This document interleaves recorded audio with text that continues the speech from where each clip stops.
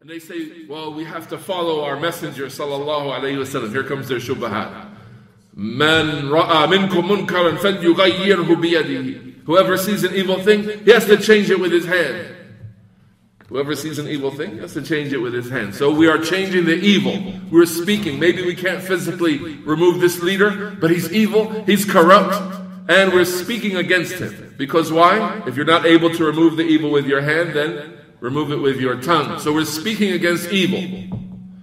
We remember, let's go back, let's rewind to our fiqh class. We talked about a hadith that helps us understand we are not allowed to forbid an evil, a legitimate evil, if it leads to a bigger evil. What's the hadith? The Bedouin urinating in the masjid. A simple everyday herdsman.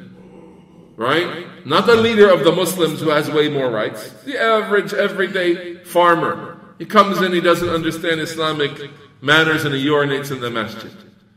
You let him finish, because interrupting him and taking him out of the masjid will spread the urine everywhere. It's a bigger evil than him urinating in one spot and having that be an isolated spot that can be cleaned up. It's already happening, so it's already there. You disturbing him now and interfering and trying to stop it will only make a mess. So this is the right of the Muslim community as it relates to one single individual person. What about the stability of a country? If that's what it means to, to protect the masjid properly and to not create an evil by forbidding an evil, create an evil that's far greater than the original evil. What is it going to be like when you say we will not be patient with such and such act of oppression that has happened in the society? So-and-so was fired from his job by the Muslim ruler and he was replaced. And everyone's upset about it. And we're not taking this anymore. So what happens? Logically, what happens?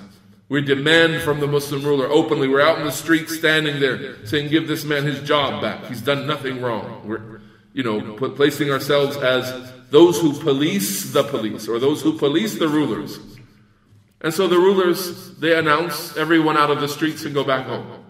And we say, no, we're not tolerating this anymore.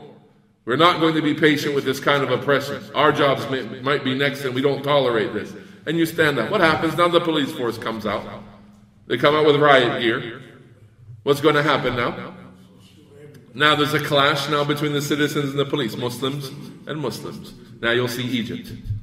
You'll see the country become, it starts with a few clashes. Then when someone was killed in the clash, because they refused to listen to the police, and there was a clash then, and maybe a police officer got frustrated by the situation and exercised too much force, and a life is lost now. There's now 10 times, 100 times more people protesting and yelling, and now they're going to bring weapons because they fear for their lives. And now the police have to come with more force. Now they bring tanks. And what's going to happen with a society like this? Allahu musta'an. Where is the little boy who wants to go to school? What's he told now? Stay home. Because these days right now, we're having confrontations. Don't go to school. And he's told that indefinitely while this goes on and escalates. And he may never go to a school again in his life because of this. He may never see a hospital when he's sick because of this event. And the Muslims won't catch themselves and realize that this is the beginning of the end of a society right here. If we don't catch ourselves and everyone fall into their place. Allahu musta'an. What's amazing is these politically motivated people will do these things, and the scholars are actively telling them, stand down, you do not behave like this with your rulers. Fear Allah Ta'ala. Ask Allah Ta'ala for your right. This is not how we interact with our rulers.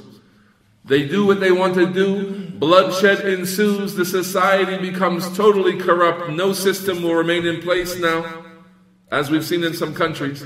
Then they say, where are the scholars? Why haven't they said anything? Then the Khawarij come through the vacuum. The Khawarij come in. Every group of innovation comes in to try to take positions of authority and so on. And they say, what? Where are the scholars? The scholars were there, and you were ignoring them. The scholars were there for you, trying to stop you from destroying yourselves, but you refused to listen to them. You called them political scholars. You said they're scholars for the rulers and scholars for dollars. That's what you said about them. Now, after all the fitna happens, and you only recognize it as being harm and corrupt as the fitna is going away. You didn't see it coming. The ones who saw it coming, the scholars with insight, they told you that's what's going to happen.